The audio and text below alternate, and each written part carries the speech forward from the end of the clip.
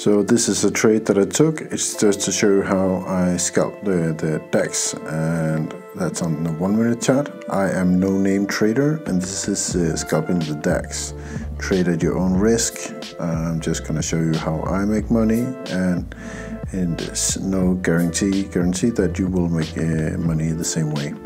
So I entered on this is the 1 minute chart, and I entered on the bull doji, ended up closing a bull doji, and now we are getting some follow through on this trade. Why did I enter? Well, it's a breakout pullback, and there's a magnet above where there is some resistance.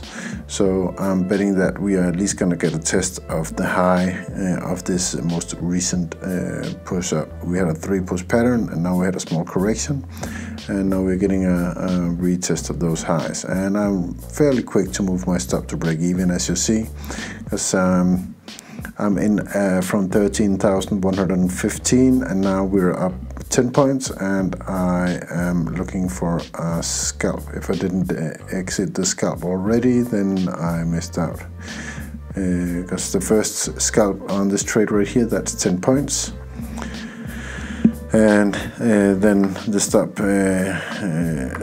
goes to break even. And now it looks like that I'm gonna get a test of my stop loss area, my entry area. And I know for a fact, because I know how this trade ended, that we're gonna get saved right here by some buyers that are gonna come in on the close of the bar that's forming. So, but I am considering if I move my stop a bit too early. Usually I don't move it before I get the initial scalp, but in this case we are trading into a resistance area, so I'm a bit more cautious. There is still a nice probability that this will bounce up higher, and it did already, but just in case, then I'm gonna move my stop up fairly quick. So that bar turned out to be an inside bull bar, quite a nice bar. Now we're making new highs, and I took off a small position for a scalp, and I got out just at the open of that 1 minute bar that's forming right now. And so now I've got profits of the initial scalp. I've got my stop at break even. So just like 2 minutes into this trade, it's already a winner and a nice trade. You can't expect to get 100 points on every trade. I get 100 points on trades occasionally, and I just love the feeling of the 100 points, but this is more typical, that you just get a scalp and then you get stopped out at break even. In this trade right here, I get 2 scalps. Look at this. This is strong bullish movement right here, and that's why I dared to take the long into resistance.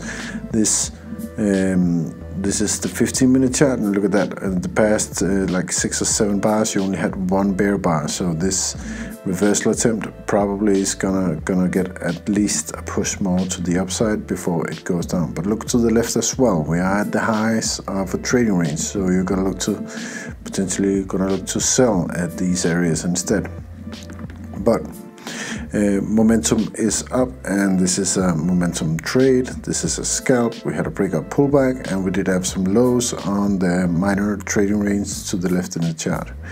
So this is what we are going up against. I wouldn't recommend this trade for beginning traders. This is more like but a bit more advanced momentum trading. You have to know the patterns. You have to know the tendencies of the day. So this is also you can see the bottom formation on this.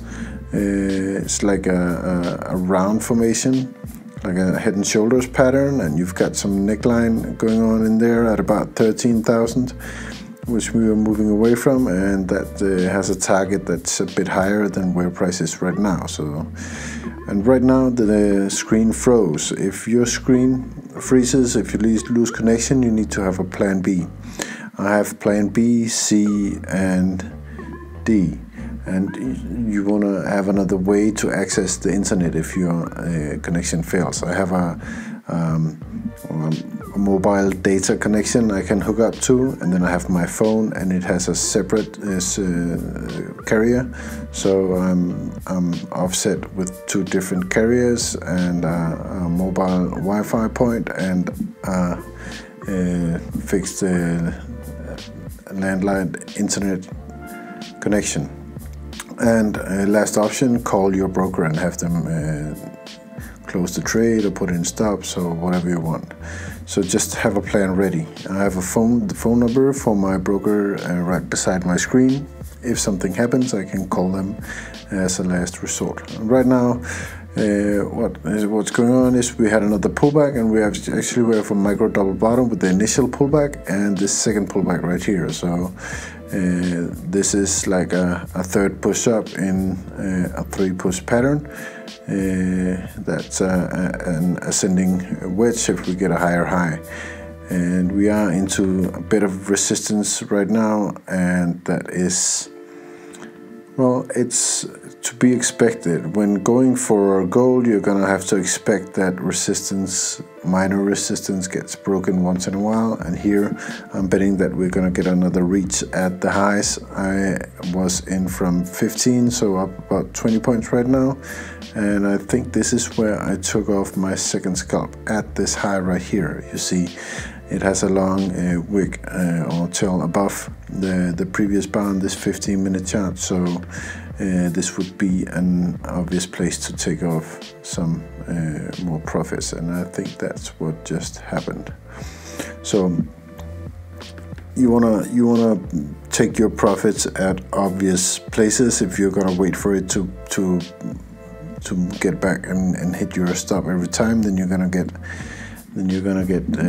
well, you're not going to get as much money as if you just make sure to take some profits when the markets make it available to you, especially when trading these more aggressive trades, aggressive scalps.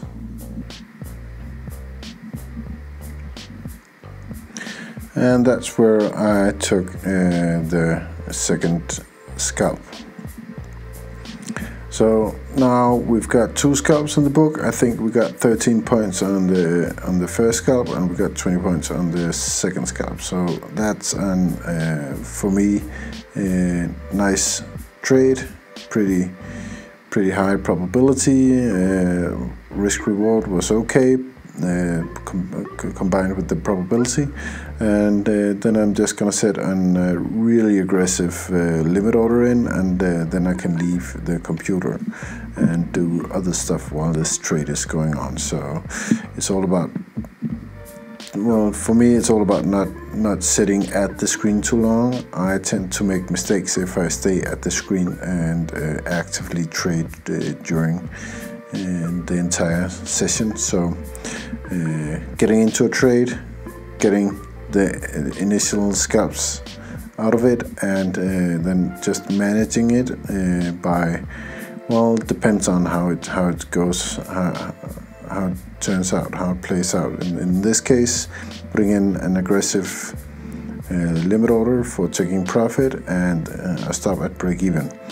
If this starts to take off in my direction, then potentially you could add on, and you could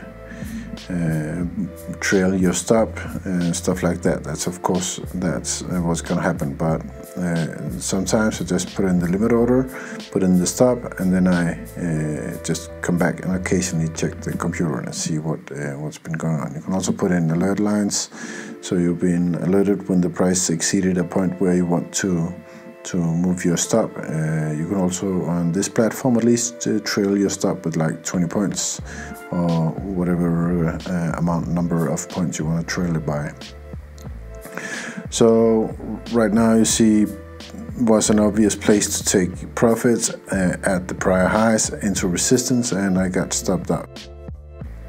This is how the rest of the trade played out. As you see, we had an even deeper pullback on this chart right here.